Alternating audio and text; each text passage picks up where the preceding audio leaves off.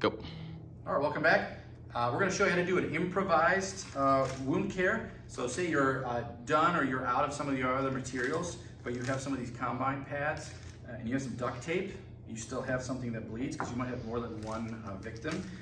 You can always improvise. These are sterile as long as you keep them in the package, right? But these are literally designed to soak up blood.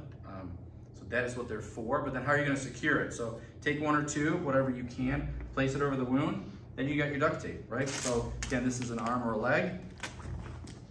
It's tricky. Can do it.